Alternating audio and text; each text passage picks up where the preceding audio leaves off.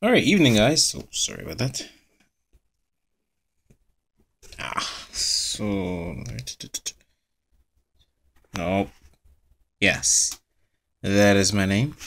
My name's Annex Solaris, and I am about to open up this solo walk, which I already had running. And let's just do. Let's see. Just go to Earth. Put up some music. There we go. Alright, this is an app on the iPad that is just pretty awesome. And today is the... Oh man, what's today's date? Wait. What's wrong with me? I have everything there. There. That's today's date. We are just about to end this night or day. And I wanted to see if this app could simulate the eclipse that everyone is sort of talking about. Now, I'm on Long Island, so let's see if we can spot the eclipse using this app. Now, obviously, we can't do it from this angle. Where is it? Give me a second. I need to find the moon. Where's the moon? Oop. That is not the moon. That's the moon. Okay, if I zoom in from this point, you can slightly see the moon just to the side. Now, they say the peak of it was to be at round 3. Now, obviously, Earth is the same, but the moon hasn't changed. So what I'm going to do is I'm going to go to the current time, and then we're going to pull back. What we're going to do is we're going to go to the moon. So there's the moon in all of its glory. And this is the interesting part with this app.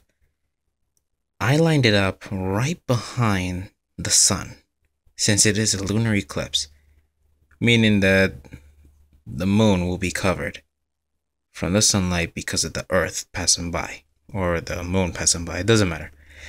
Either way, this is the sun, and there's the Earth right there.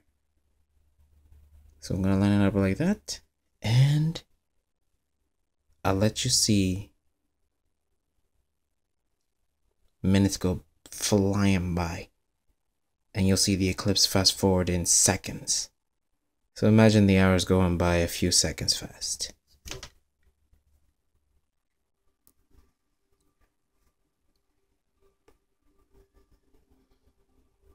There you go.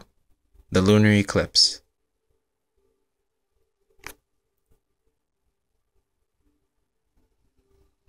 And I'll repeat that so you can see. This is current time as of 11:48 p.m. April 14th.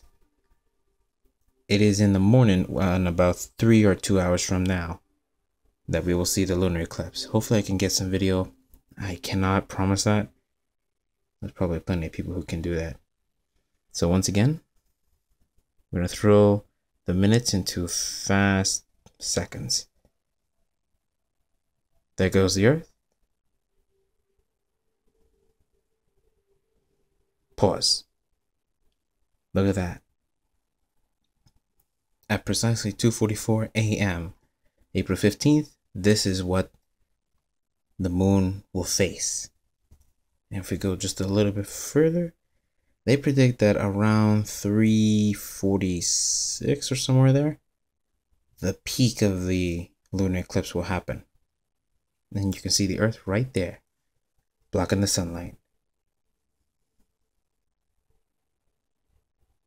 Now this thing is still going, but it looks like by 4, let's see where it ends up.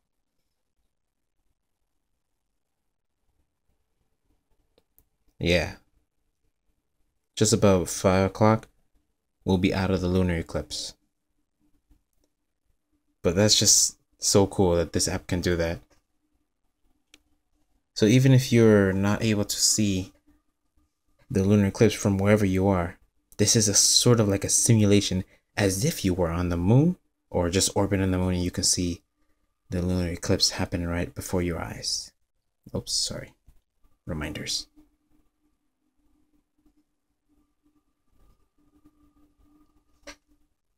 So one more time.